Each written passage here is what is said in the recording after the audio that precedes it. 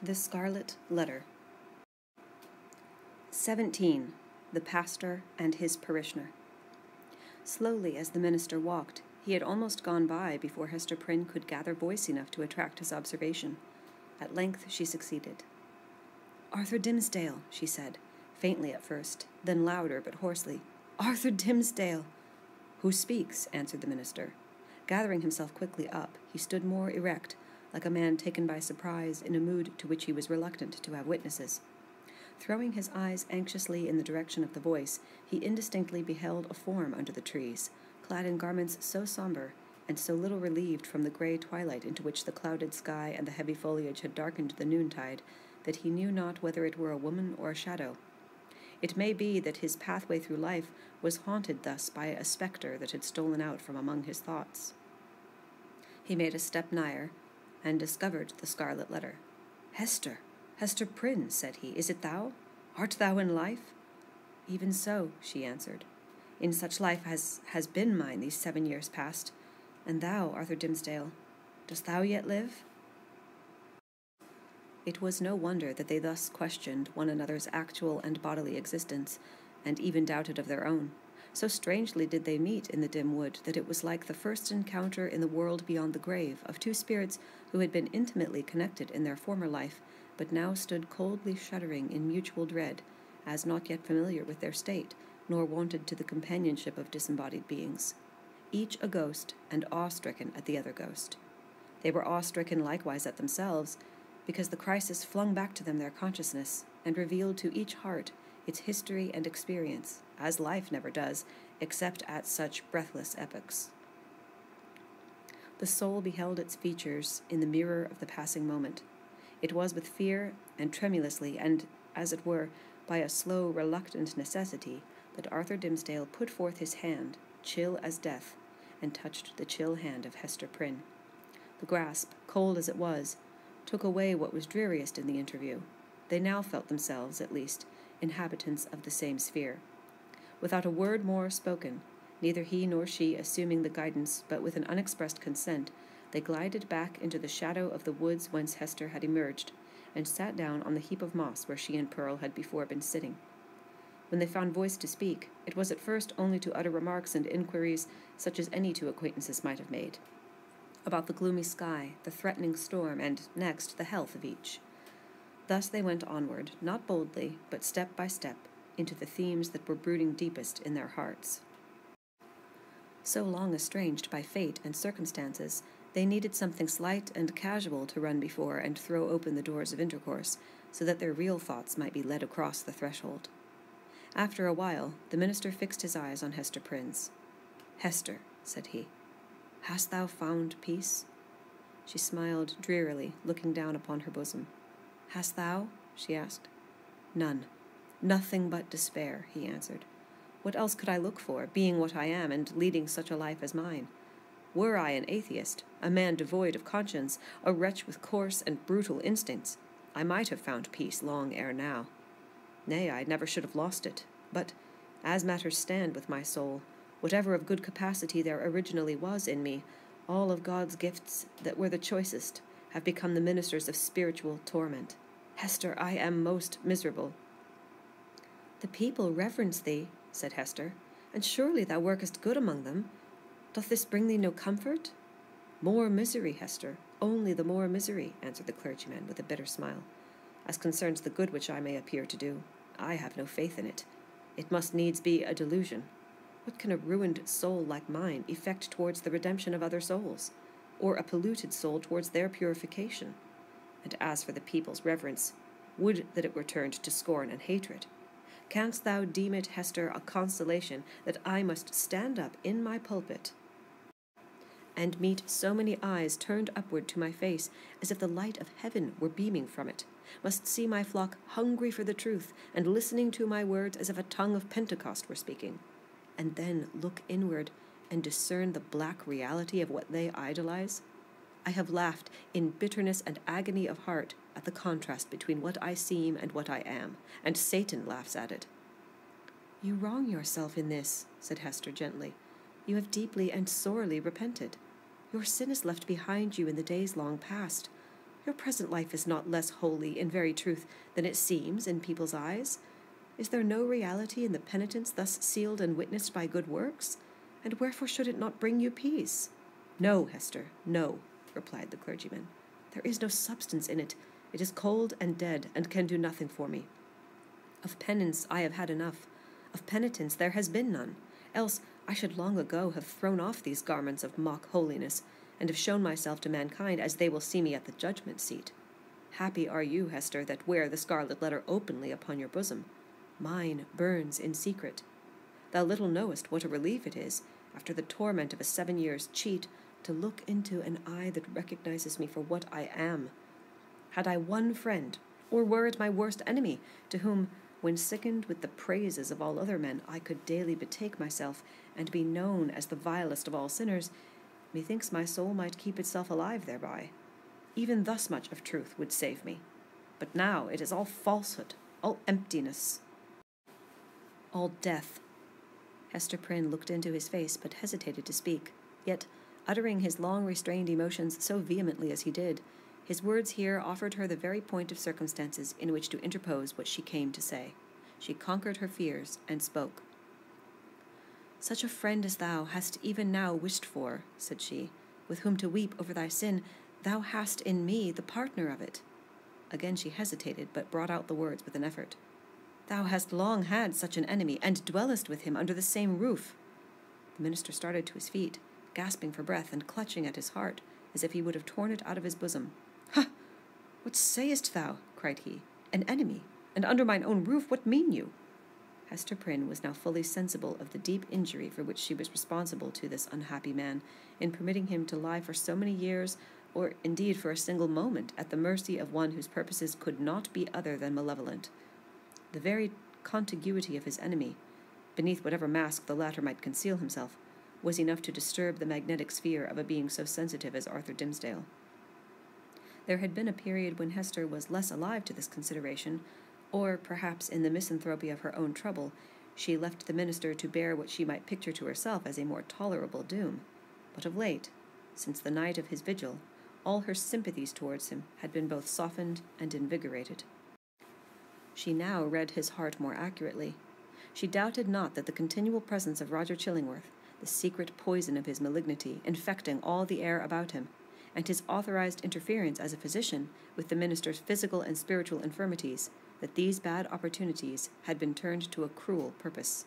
By means of them, the sufferer's conscience had been kept in an irritated state, the tendency of which was not to cure by wholesome pain, but to disorganize and corrupt his spiritual being. Its result, on earth, could hardly fail to be insanity, and hereafter that eternal alienation from the good and true, of which madness is perhaps the earthly type. Such was the ruin to which she had brought the man, once, nay, why should we not speak it, still so passionately loved. Hester felt that the sacrifice of the clergyman's good name, and death itself, as she had already told Roger Chillingworth, would have been infinitely preferable to the alternative which she had taken upon herself to choose. And now, rather than have had this grievous wrong to confess, she would gladly have laid down on the forest leaves and died there at Arthur Dimmesdale's feet. "Oh, Arthur," cried she, "forgive me. In all things else I have striven to be true. Truth was the one virtue which I might have held fast, and did hold fast, through all extremity, save when thy good, thy life, thy fame were put in question. Then I consented to a deception, but a lie is never good, even though death threaten on the other side. Dost thou not see what I would say? That old man, the physician, he whom they call Roger Chillingworth, he was my husband." The minister looked at her for an instant with all that violence of passion which, intermixed in more shapes than one with his higher, purer, softer qualities, was, in fact, the portion of him which the devil claimed, and through which he sought to win the rest. Never was there a blacker or a fiercer frown than Hester now encountered. For the brief space that it lasted, it was a dark transfiguration. But his character had been so much enfeebled by suffering that even its lower energies were incapable of more than a temporary struggle. He sank down on the ground and buried his face in his hands. "I might have known it," murmured he. "I did know it. Was not the secret told me in the natural recoil of my heart at the first sight of him, and as often as I have seen him since? Why did I not understand? Oh, Hester Prynne, thou little, little knowest all the horror of this thing, and the shame, the indelicacy, the horrible ugliness of this exposure of a sick and guilty heart to the very eye that would gloat over it. Woman, woman, thou art accountable for this. I cannot forgive thee. Thou shalt forgive me, cried Hester, flinging herself on the fallen leaves beside him. Let God punish, thou shalt forgive. With sudden and desperate tenderness she threw her arms around him and pressed his head against her bosom, little caring though his cheek rested on the scarlet letter. He would have released himself, but strove in vain to do so. Hester would not set him free, lest he should look her sternly in the face. All the world had frowned on her. For 7 long years had it frowned upon this lonely woman, and still she bore it all, nor ever once turned away her firm, sad eyes. Heaven likewise had frowned upon her, and she had not died. But the frown of this pale, weak, sinful, and sorrow-stricken man was what Hester could not bear and live. Wilt thou yet forgive me? She repeated over and over again. Wilt thou not frown? Wilt thou forgive? I do forgive you, Hester, replied the minister at length, with a deep utterance out of an abyss of sadness, but no anger. I freely forgive you now. May God forgive us both. We are not, Hester, the worst sinners in the world. There is one worse than even the polluted priest. That old man's revenge has been blacker than my sin. He has violated in cold blood the sanctity of a human heart. Thou and I, Hester, never did so. Never, never, whispered she. What we did had a consecration of its own. We felt it so. We said so to each other. Hast thou forgotten it? Hush, Hester, said Arthur Dimmesdale, rising from the ground. No, I have not forgotten. They sat down again, side by side, and hand clasped in hand on the mossy trunk of the fallen tree. Life had never brought them a gloomier hour. It was the point whither their pathway had so long been tending, and darkening ever as it stole along, and yet it unclosed a charm that made them linger upon it, and claim another, and after all, another moment. The forest was obscure around them, and creaked with a blast that was passing through it. The boughs were tossing heavily above their heads, while one solemn old tree groaned dolefully to another, as if telling the sad story of the pair that sat beneath, or constrained to forebode evil to come. And yet they lingered. How dreary looked the forest track that led backward to the settlement, where Hester Prynne must take up again the burden of her ignominy, and the minister the hollow mockery of his good name. So they lingered an instant longer. No golden light had ever been so precious as the gloom of this dark forest. Here seen only by his eyes, the scarlet letter need not burn into the bosom of the fallen woman. Here seen only by her eyes, Arthur Dimmesdale, false to God and man, might be for one moment true. He started at a thought that suddenly occurred to him. Hester, cried he, here is a new horror. Roger Chillingworth knows your purpose to reveal his true character. Will he continue, then, to keep our secret? What will now be the course of his revenge? There is a strange secrecy in his nature, replied Hester thoughtfully, and it has grown upon him by the hidden practices of his revenge. I deem it not likely that he will betray the secret. He will doubtless seek other means of satiating his dark passion. And how am I to live longer breathing the same air with this deadly enemy? Exclaimed Arthur Dimmesdale, shrinking within himself, and pressing his hand nervously against his heart, a gesture that had grown involuntary with him. Think for me, Hester. Thou art strong. Resolve for me. Thou must dwell no longer with this man, said Hester, slowly and firmly. Thy heart must be no longer under his evil eye. It were far worse than death, replied the minister. But how to avoid it? What choice remains to me? Shall I lie down again on these withered leaves where I cast myself when thou didst tell me what he was? Must I sink down there and die at once? Alas, what a ruin has befallen thee, said Hester, with the tears gushing into her eyes. Wilt thou die for very weakness? There is no other cause. The judgment of God is on me, answered the conscience-stricken priest. It is too mighty for me to struggle with. Heaven would show mercy, rejoined Hester, hadst thou but the strength to take advantage of it. Be thou strong for me, answered he. Advise me what to do. Is the world then so narrow? Exclaimed Hester Prynne, fixing her deep eyes on the minister's, and instinctively exercising a magnetic power over a spirit so shattered and subdued that it could hardly hold itself erect. Doth the universe lie within the compass of yonder town, which only a little time ago was but a leaf-strewn desert as lonely as this around us? Whither leads yonder forest track? Backward to the settlement, thou sayest. Yes, but onward too. Deeper it goes, and deeper into the wilderness, less plainly to be seen at every step. Until some few miles hence the yellow leaves will show no vestige of the white man's tread. There thou art free. So brief a journey would bring thee from a world where thou hast been most wretched to one where thou mayst still be happy. Is there not shade enough in all this boundless forest to hide thy heart from the gaze of Roger Chillingworth? Yes, Hester, but only under the fallen leaves, replied the minister with a sad smile. Then there is the broad pathway of the sea, continued Hester. It brought thee hither. If thou so choose, it will bear thee back again.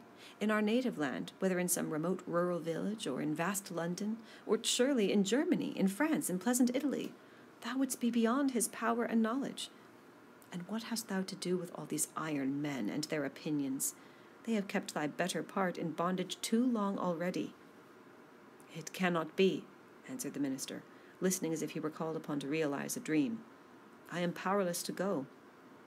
Wretched and sinful as I am, I have had no other thought than to drag on my earthly existence in the sphere where Providence hath placed me. Lost as my own soul is, I would still do what I may for other human souls. I dare not quit my post, though an unfaithful sentinel, whose sure reward is death and dishonor, when his dreary watch shall come to an end. Thou art crushed under this 7 years' weight of misery, replied Hester, fervently resolved to buoy him up with her own energy. But thou shalt leave it all behind thee. It shall not cumber thy steps as thou treadest along the forest path.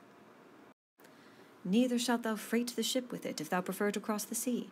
Leave this wreck and ruin here where it hath happened. Meddle no more with it. Begin all anew.